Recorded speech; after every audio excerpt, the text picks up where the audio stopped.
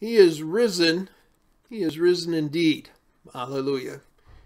Good morning. This is Daily Devotions from Grace Lutheran Church, New Albany, Indiana. This is Pastor Bruce Kishnick, and it is Easter Monday. And so our devotional title today is The Day After. I want to read to you from Luke 24, starting at verse 36. While they were still talking about this, Jesus himself stood among them and said to them, "Peace be with you." They were startled and frightened, thinking they saw a ghost. He said to them, "Why are you troubled? And why do doubts rise in your minds? Look at my hands and feet. It is I myself. Touch me and see. A ghost does not have flesh and bones as you see I have." When he had said this, he showed them his hands and his feet. And while they still did not believe it because of joy and amazement, he asked them, "Do you have anything to eat?" They gave him a piece of broiled fish, and he took it, and he ate it in their presence. He said to them, "This is what I told you while I was still with you. Everything must be fulfilled that is written about me in the law of Moses, the prophets, and the Psalms." Super Bowl Monday is widely known to be the least productive day in America. With all of the festivities, the eating and the drinking that takes place on that day, that next day, people just aren't up to snuff. Except for a few people who get to celebrate another Tom Brady victory, the rest of them are sort of tired and surly and dispirited. And even the people that celebrate the victory are usually pretty groggy that next day. They eat too much, they drink too much, they stay up too late, and so they're not up to par come that next day. The day after is often a letdown. Let's say that you throw a party. You have that big build-up, you go out and you buy food and drink and decorations, and on the day when the party starts, you're busy taking care of and making sure of the comfort and the enjoyment of all of your guests, and the next thing you know, it's over. And there you are. That next morning when you get up, you're tired, groggy, because you stayed up into the wee hours cleaning everything up, or you entertain your guests into the wee hours and you left everything to clean up that next day. And so there it is. Your spirits are about the same as your pretty helium balloons, hovering somewhere between the ceiling and the floor. The day after is often a letdown. How do you think the disciples were the day after Easter? A little dazed, a little befuddled? Yeah, I suspect. When they woke up, if they slept at all, it must have seemed to them like it had been a dream. Jesus is alive, right? We saw what we saw, right? We heard what we heard, right? Jesus is alive, I guess. But what does it mean? What does it matter? They must have wondered. The day after is often a letdown. And then Thomas comes home. He walks in and says, What's the buzz? And they all say, "We have seen the Lord." And he goes, "Yeah, sure." And so they tell him all the details. They tell him what Jesus looked like. They tell him what Jesus said. They tell him what Jesus did. And the whole time, Thomas is like this with a skeptic's face. And then he says, "I do not believe it," he barks. "Unless I see the hands and his feet, unless I put my finger into the nail marks, put my hand into his side, I will not believe it." Why should he? It's the day after Easter. He didn't see anything, touch anything, or hear anything. The day after is often a letdown. The next Sunday then, when Jesus returns to them, do you think he's coming just for Thomas? I doubt it. I think they all need another dose of the new reality. I think they all need to see Jesus again. They need to hear him. See, Jesus really, really lives. Make no mistake. the disciples were overjoyed when they saw the Lord. And this time, Thomas got to have that joy too. But it's going to take several more visits by the resurrected Christ and a big outpouring of the Holy Spirit on Pentecost before these men really get it.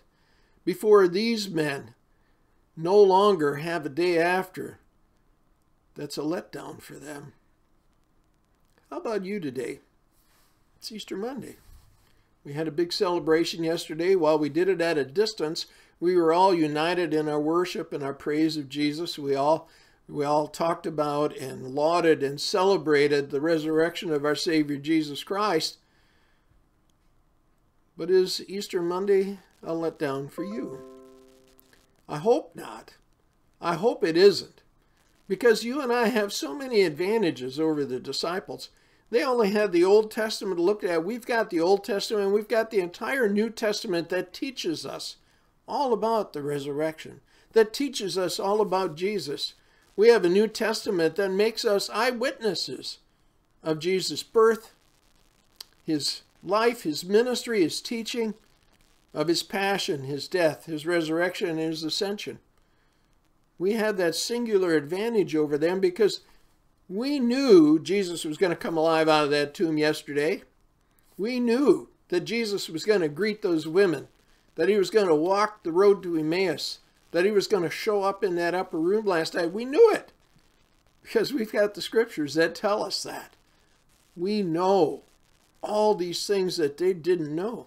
And so for us, every Sunday is a celebration of the resurrection.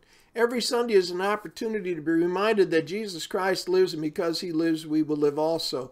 Every Sunday is an opportunity to make a witness to the world that we believe Jesus Christ lives, that Jesus Christ really and truly was dead, and that he really and truly came alive out of that tomb on Easter morning, and that because he lives, we will live also. No day after blues for you and me. We can truly celebrate Easter every single day of our lives. Jesus lives, and we live in him. Jesus said it, we believe it, and so it must be so. Amen. Would you join me in a word of prayer? Our heavenly and gracious God, as we come before you this morning, we give you thanks for the celebration of Easter that we had yesterday. But we thank you, Father, that Easter isn't just a one-day event, that it is something that gives us blessing and gives us joy every single day of our lives. It's something we celebrate every single Sunday, a little Easter, to be reminded that because Jesus died and rose again, we also have life in his name. Father, we pray your blessing upon those who have been bereaved in these last week. We pray for those that are stricken with illness. We pray, Father, that you protect those that are the most vulnerable. We pray for our shut-ins, our elderly folks, for those who have underlying conditions. And we pray, Lord, that you'd continue to pass this thing over us, that we might soon celebrate together again the celebration of our Savior Jesus Christ's resurrection. We ask for your blessing. We give you thanks and praise for all your gifts, and most especially for the gift of your Son, Jesus Christ, and his glorious resurrection. In his name we pray. Amen. So, got a number of announcements I want to make today. Number one, remind you that you can join us all this week for daily devotions, Monday through Friday. On Saturday, we'll have our weekly review. And on this coming Sunday, we will once again celebrate the resurrection at 8 o'clock and 10:30. See, we get to celebrate Christmas season for 12 days, the 12 days of Christmas. We celebrate Easter season for 6 weeks. So 12 days for Christmas, 6 weeks for Easter. I'll let you do the math. Which one of those is the one that means the most to us? As you may have heard in our prayers yesterday morning, we received news this weekend that Reverend Parker Knoll had died of complications from COVID-19 up in Indianapolis. Pastor Knoll was the pastor at Concordia from 1988 to 1995, so he was there just ahead of Pastor Peters. He was a good friend, and we're going to miss him. I also want to make a shout out to someone named Maureen Lacera. She's the daughter-in-law of Cindy and Bill Worth. She's the director of emergency room nursing services at Tallahassee General Hospital down in Florida. And she's right there on the front lines in the emergency room. Also want to make a shout out to all of my 8th grade confirmands. They all have their personal statements ready, and now we have to wait. We have to wait and see. We hope in May we can do all these things, but only time will tell. So in the meantime, I want to say hi to Rachel Wilcox and to Leah Walden. I want to say hi to Aiden Olson. And Aiden, I got your statement. We're good to go. I want to say hi to Lillian Neerman and to Caleb Corner, to my granddaughter Willow Kishnick, and to Carolyn Hadley, Emily Garber, Carson Evans, and Mary Alexander. Hang in there, guys. We're going to get you confirmed sometime real soon. So God be with you all. And then finally, to all of our junior high and senior high youth. Guys, there's a packet coming to you in the mail.